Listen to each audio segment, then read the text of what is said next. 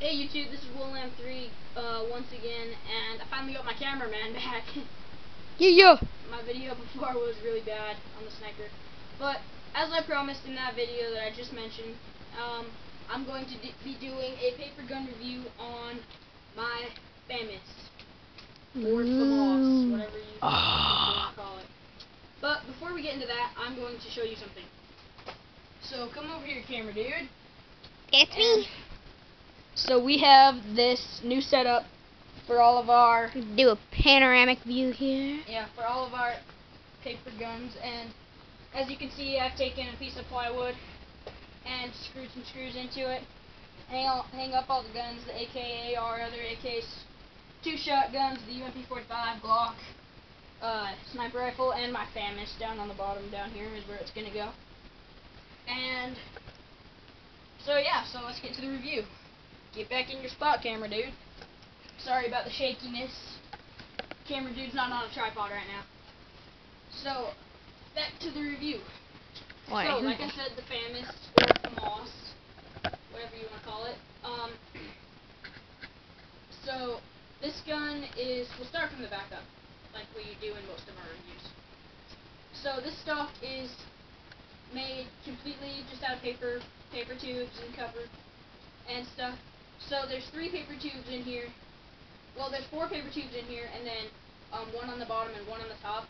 As you can see how this goes up, and then down here it goes down farther. And then moving up from that, the magazine, well, right here, fits this high cap magazine that I have in it. Or it can also fit this mid-capacity round. I also have, hold on, let me put this in. That was a little bit harder to fit in. But as you've seen in my AR video, if you've watched it, if you haven't, click on my channel, go there, watch it, rate, comment, subscribe. But getting off subject, I have a mid cap and a high cap mag, just like with the AR. So we'll put the high cap back in just for the review right now. And so moving on up from there, this hand grip, made out of good cardboard and paper, really sturdy. Nothing really much to say there. It's a hand grip and pistol grip. And then this trigger guard is kind of outrageous, as is the rest of the gun. But this thing is freaking huge. It goes from the bottom of the hand grip all the way up to the trigger, all the way up past the trigger. And this was kind of hard to make, actually. It took me a little while. But so yeah, it's not that flimsy. It's alright. And then this trigger is really flimsy and a little crooked, so I might be fixing that in the near distant future. Alright, going up from that, here is the bolt, and I will come up and show you a picture of this real quick. So this bolt moves back and forth like that, and then back and forth like that.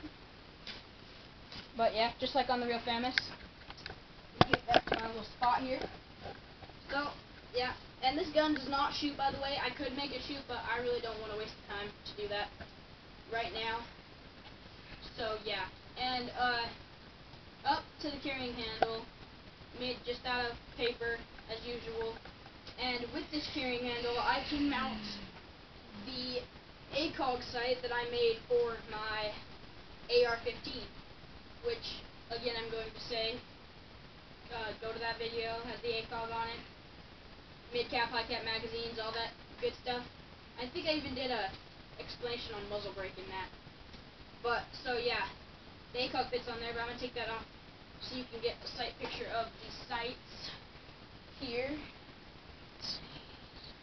Maybe you can, maybe you can't. Wait. What the? Well, that's pretty good.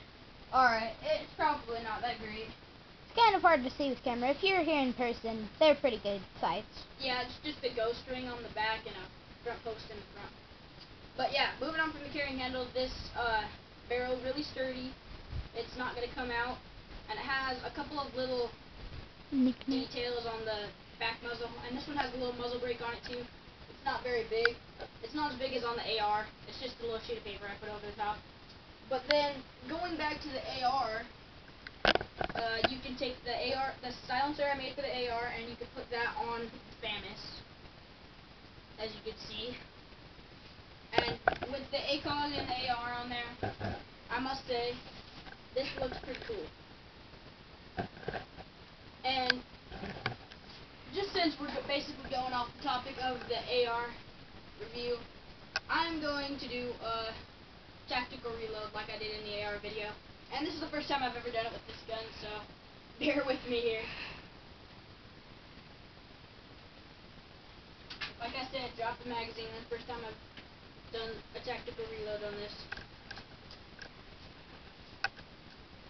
So yeah, gun's not really meant for tactical reloads or quick reload, just meant for clinking in the real version. But, so yeah, that's my famas, or famas, however you want to say it. And then we'll end 3, rate, comment, subscribe, peace!